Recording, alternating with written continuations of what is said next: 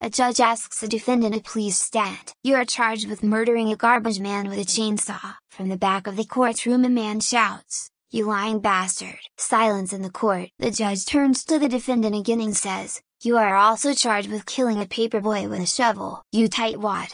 Blurts the spectator. "Quiet!"